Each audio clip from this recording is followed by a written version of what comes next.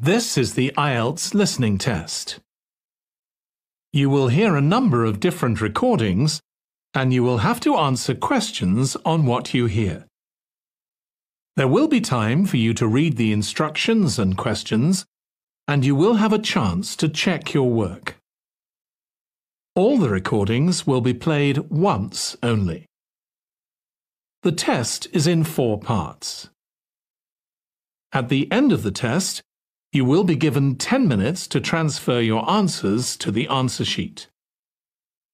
Now turn to Part 1.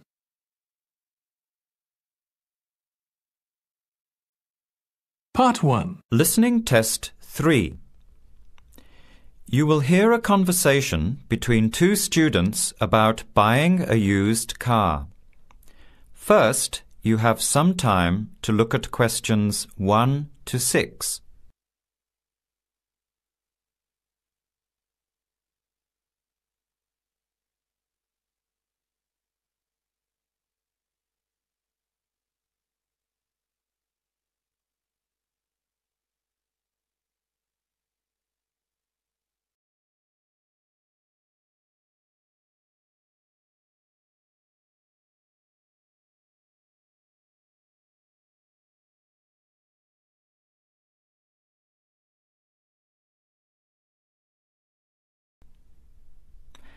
Now, let's begin.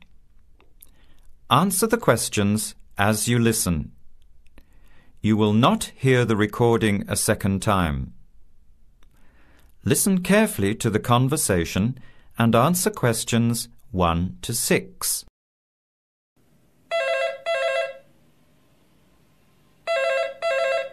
Hello. Hello. Can I speak to Eleanor, please? This is Eleanor speaking. Hi. My name is Jan. I'm calling about the car that was advertised on the notice board in the Student Union building. Is it still for sale? Yes, it is. Your ad says it's a 1985 Celica, in good condition. It's old, but it has been well looked after. My family has had the car for 10 years. I'm just the 3rd owner and my mother had it before me, so we know its history. We've got all the receipts and records. It's had regular maintenance and the brakes were done last year. It runs really well but looks its age. Why are you selling it, by the way? Well, I'm going overseas next month to study. I'll be away for at least 2 years, so I have to sell it. Unfortunately, it's been a good car. You want $1,500, is that right? I was asking $2,000, but since I need to sell it quickly, I've reduced the price. Would you like to come and take it for a drive? I don't live far from the university.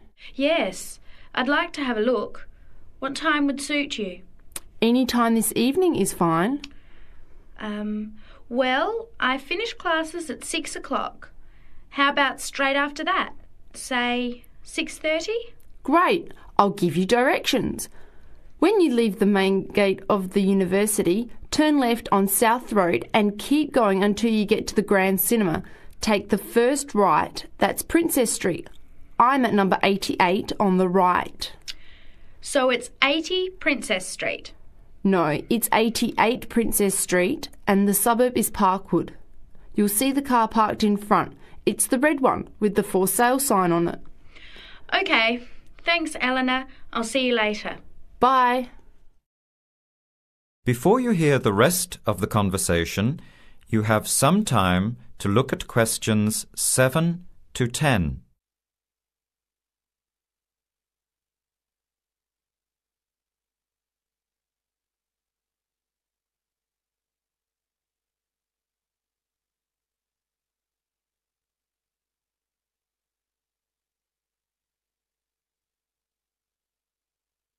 Later that day, at the university, Jan meets up with her friend Sam and tells him about the car. Hi, Sam. Hey, Jan. What's happening? I'm glad I ran into you. I've decided I have to get a car. You're going to buy a car? Do you really need one? I'd probably still be driving except that my car broke down last year. Instead of getting another one, I just moved closer to the university and went back to riding a bike. Better for the environment, better for my health, and I save a lot of money. Did it really cost that much? Well, when you think of registration, insurance, rising petrol costs, parking plus maintenance and repairs, it adds up. I know it's going to be expensive, but I really need my own transportation. It takes half an hour by bus each way to university as it is. But now I'm working at night in the city. There's no way I want to hang around waiting for a bus late at night, then walk 3 blocks home alone. Hey, I think you've got a point there. So what kind of car are you looking at? It's an 85 Celica, same kind as I used to have. The owner's asking $1,500. That's pretty old. How many kilometres has it done? You know, I forgot to ask. I'll have to check tonight when I go to see it. Would you be able to come with me to have a look? At about 6:30? Sure, I'll come, but I don't know a lot about cars. I do know one thing, though. I wouldn't buy an old car without having a mechanic look at it first. That's a good idea. But won't it cost a lot? Not really. You can get a check done through the Automobile Association for $80, and it comes with a report on the condition of the car. It can save you a lot of money in the long run. I'll keep that in mind. So we have to get to Parkwood at 6:30. Do you want to take the bus? It goes straight down South Road every 15 minutes. Or maybe we could walk. I don't think it's that far. Actually, I could borrow my roommate's motorbike for an hour or so. He's working all evening in the library. Do you think he'd mind? No way. He owes me a favour or two. Okay, great. See you at 6, outside the student centre.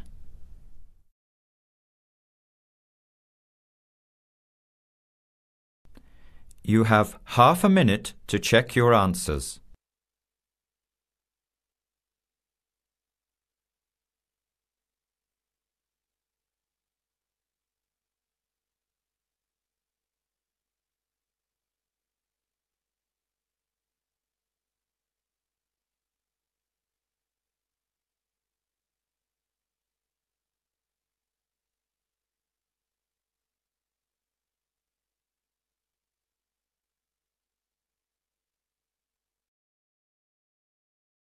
Part 2. You will hear a guide giving instructions to a group of international students in Canada preparing for a whale watching trip. Before you hear the talk, you have some time to look at questions 11 to 16.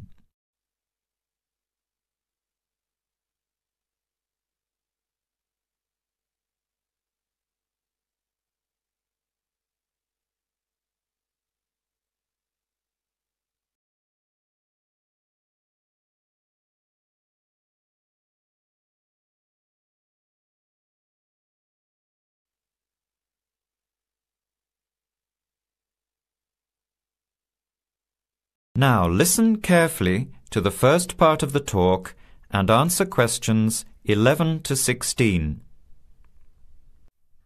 Hello, everyone. Glad to see so many happy faces on this wild and windy day. Are you all ready to go looking for whales? I'm Tony, and our other guide today is Dale. We'll be using these 2 rubber boats you see here, and our trip today will take 3 hours. In a few minutes, we'll be heading into part of the largest temperate rainforest of the Pacific Northwest. I'll show you our route on the map here. This is where we are now. We'll be leaving the sheltered bay and heading out across the mouth of the bay toward the open water. As you know, last night there were strong winds in the area, so we can't go out into the ocean as we had planned. Near the mouth, the water will be quite rough. That's where we are most likely to spot orcas, or killer whales as they are also called. After crossing the mouth of the bay, we'll enter the calmer, shallower waters. This is where you look for gray whales. Then we will continue up this narrow inlet close to the shore. You will have a great view of giant fir and cedar trees that have never been logged. Here is the place to watch for wildlife. You are likely to see bears along the shore and eagles in the sky overhead. Right at the back of the inlet here are the hot springs where we will be stopping for an hour. You can have a soothing soak in bubbling hot water before the return trip. I'll tell you a little bit about the whales now, because with the noise of the wind and the engine, you won't be able to hear much out there. As we head out in the boat, we will probably see dolphins first. They are a grey colour and quite small, 1 to 2 meters long. They will swim right beside the boat, racing along and sometimes jumping out of the water just ahead of us. They swim very fast, and they are playful and curious. They're really fun to watch. The next ones we'll see are orcas, or killer whales, which are actually members of the dolphin family. They are 7 to 8 meters long, very fast, and they have sharp teeth. Some stay in these waters all year round. We identify them by the distinctive black and white color. They feed mainly on salmon in these waters, but the orca diet can include seabirds, seals, dolphins, and other mammals. They can be fierce hunters, and this is why they are called killer whales. We should start watching for them as soon as we get out toward open water. We're likely to spot the orcas from a considerable distance. Watch for the black and white marking and mist spouting from the blowholes on top of their heads. Just outside the inlet is where we will probably see gray whales. The grays are migratory. They pass through here twice a year, moving from far in the north where they feed to the warm southern waters where they breed. You are very lucky today because several have been reported in the area. Unlike the orcas, grays are solitary, except when you see a mother with a calf. The gray whales are much longer and heavier than the orcas, 14 meters long and weighing up to 30 tons. The gray whales are filter feeders, gathering tiny ghost shrimp from the sand at the bottom. We recognize grays from their tail fins because each one is different. Once we find the whales, we'll come up as close as we can safely. We are allowed to approach the whales no closer than 50 meters, but that feels pretty close when you are in the presence of animals this big. You'll see mist coming out of the blowholes when they breathe out, and you'll hear a loud hiss. If we are downwind, we might even be able to smell them, a strong, fishy smell. Before the talk continues, you have some time to look at questions 17 to 20.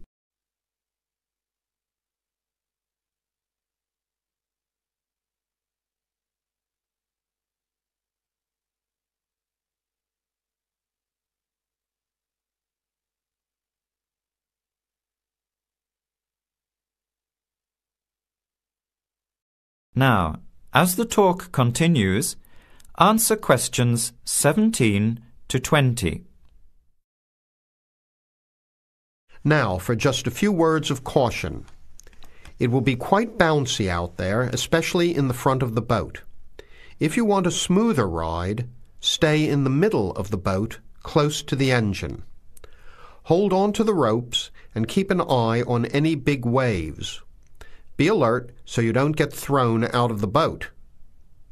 In case of an emergency, you are all wearing survival suits. They'll keep you warm and dry in or out of the water. They are bright orange for visibility. The water temperature is around 8 degrees. Without these suits, you would only last a few minutes in this cold water. With these suits, your survival time is increased dramatically. They will keep you upright in the water even if you can't swim. But we don't expect anybody to end up in the water, so don't worry. Now, are there any questions? I'm afraid of getting seasick. Right. I was just coming to that. If you think you might get seasick, take one of these patches and put it on your arm at the wrist, like this. It works on pressure points of the body and will relieve seasickness without the drowsiness you can get from pills. Are there any other questions? All right then, let's start loading up the boats. We leave in 5 minutes.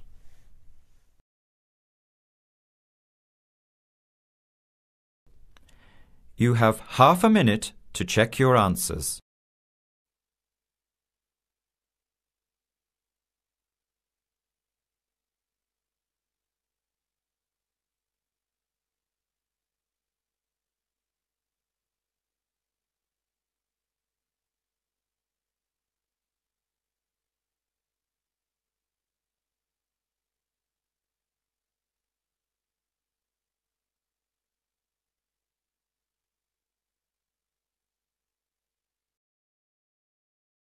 Part 3. You will hear a student, Penny, talking to two friends, Ray and Louise, about a television competition Ray has entered called Travel Documentary. Before you hear the conversation, you have some time to look at questions 21 to 26.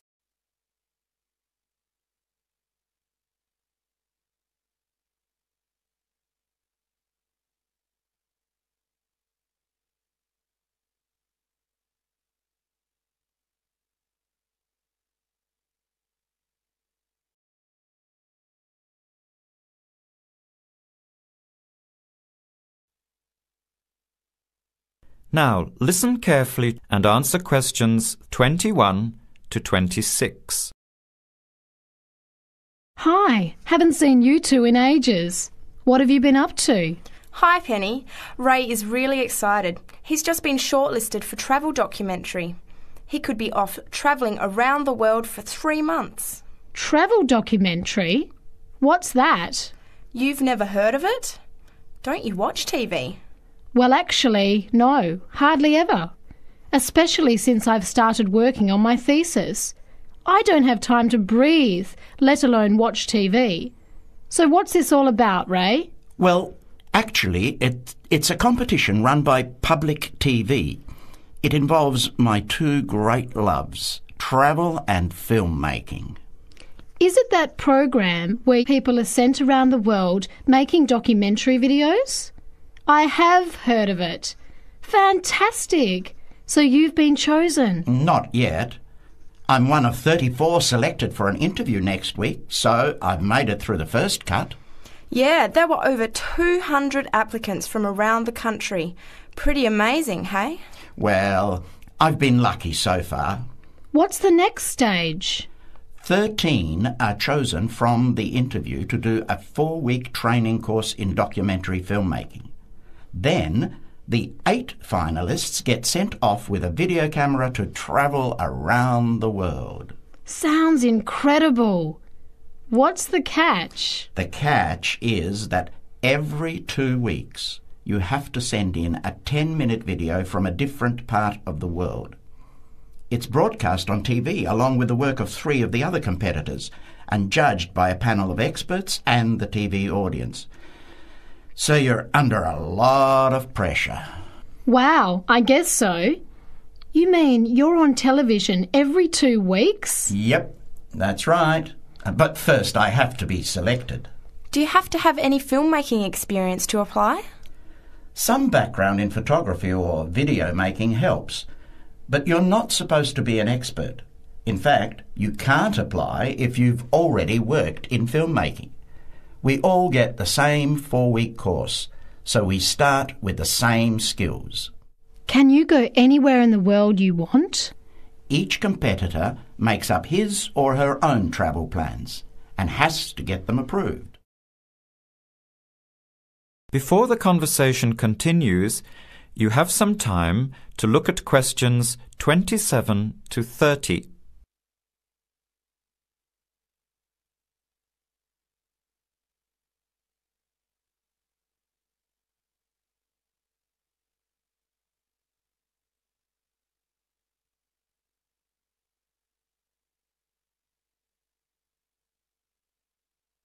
Now, as the conversation continues, answer questions 27 to 30.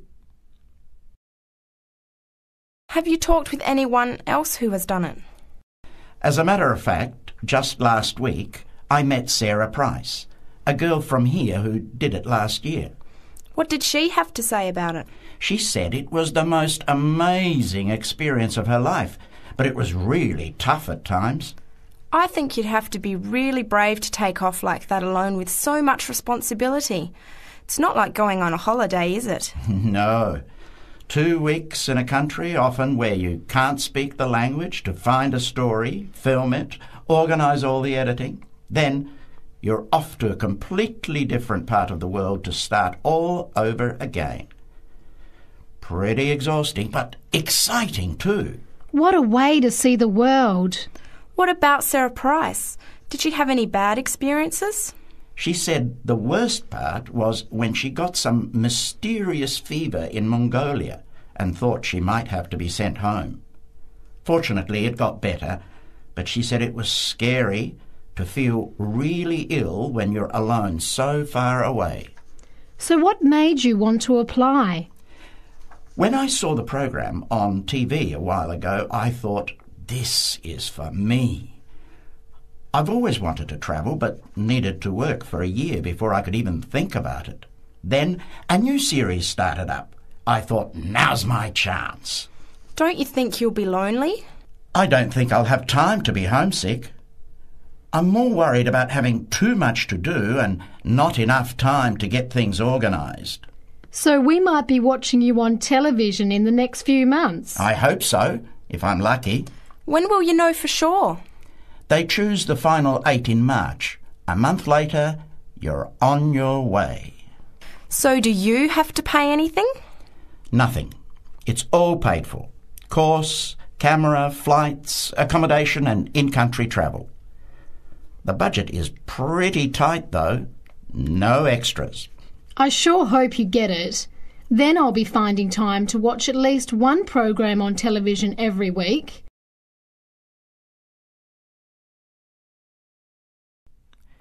You have half a minute to check your answers.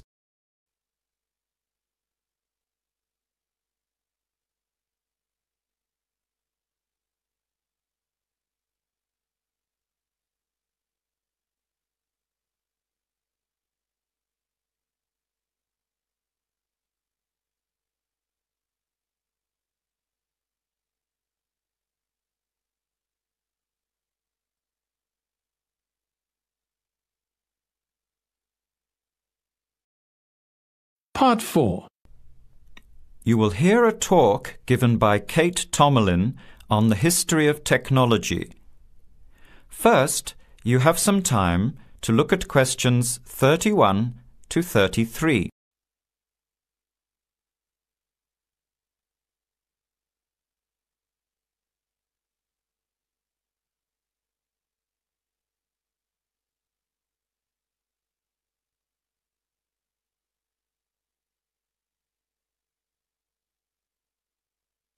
Now, listen carefully to the talk and answer questions 31 to 33. Our talk today in this History of Technology series is about a feat of anti-engineering from the late 19th and early 20th century that is still very much with us today and that is linked with the history of the typewriter. It's the QWERTY keyboard. What, you might ask, is QWERTY? Well, have a look at the nearest typewriter or computer keyboard. If you look at the top row, you will see that Q, W, E, R, T, Y are the first 6 letters. Did you ever think when you were learning to type about why the letters on the keyboard are distributed the way they are? Here's the story. It all has to do with the history of the typewriter. Typewriters existed since the early 1700s, but the first commercially practical system came into being in 1873. The typewriter is one of America's greatest unsung inventions. While the telephone, automobile, and airplane sped up communications and transportation, the typewriter did the same thing for the written word. But few people paid much attention, possibly because they were too busy reading what the typewriter had written about all the other inventions. The first typewriters had the keys laid out in alphabetical order, but this system had problems. Some keys that tended to be typed together were physically close. This made the type bars hit each other and get stuck. Typewriters in 1873 jammed or got stuck if the keys next to each other were hit in quick succession. To solve this problem, in 1878, the QWERTY keyboard was developed, spacing frequent letters away from each other and therefore reducing the number of jams. It was not specifically designed to slow down typists, as is generally believed, but the keyboard did create a built-in inefficiency for typists. The most common keys are scattered all over the keyboard rows, many on the left side. Right-handed people have to use their left hand, which is the weaker hand. Typewriter technology improved, doing away with the original rationale for the QWERTY distribution, but the keyboard remained. In spite of its inefficiency, it is the keyboard we all use today. Now you have some time to look at questions 34 to 40.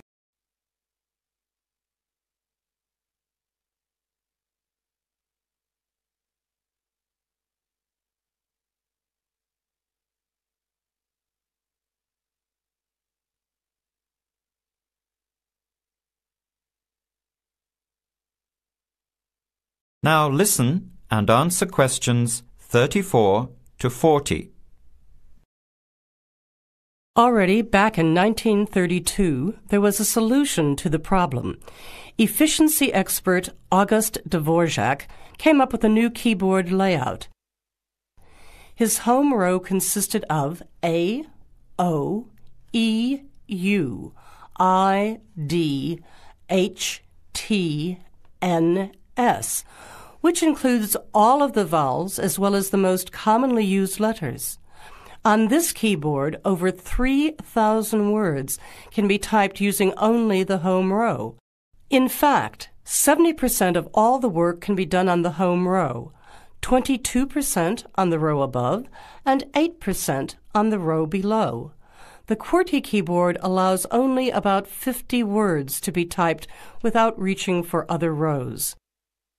In addition, on Dvorak's keyboard, the right hand handles 56% of the workload and the left handles 44%, just about the opposite of the division of the QWERTY keyboard. This is an advantage for most right-handers.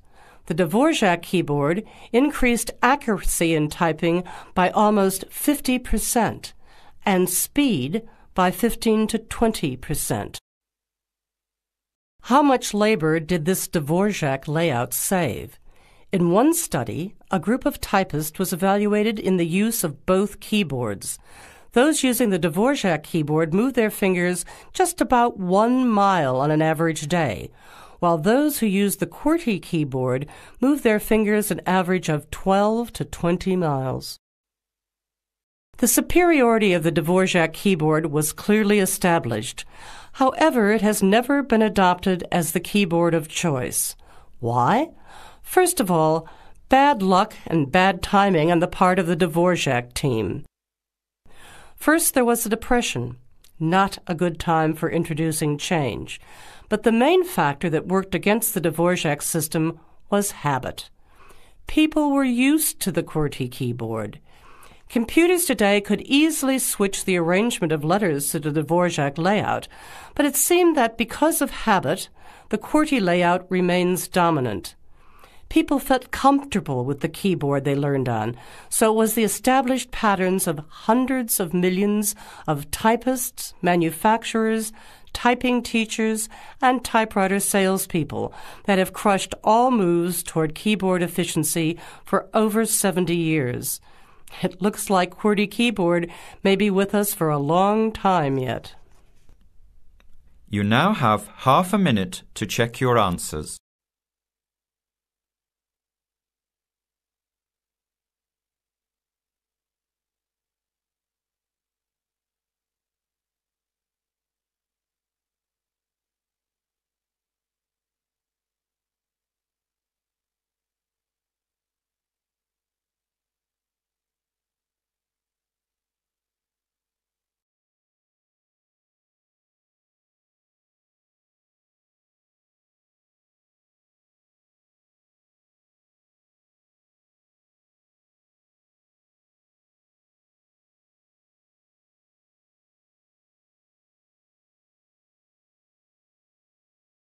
If you got between 9 and 15 marks, that's a band 4. For band 5, you need between 16 and 22. Band 6, between 23 and 29. Band 7, 30 to 34. Band 8, 35 to 38. And if you got 39 or 40, you will get a band 9. So thanks for doing the tests. I hope you did well. And please don't forget to share and like this video. And if you want to get more videos like this, please subscribe to the channel.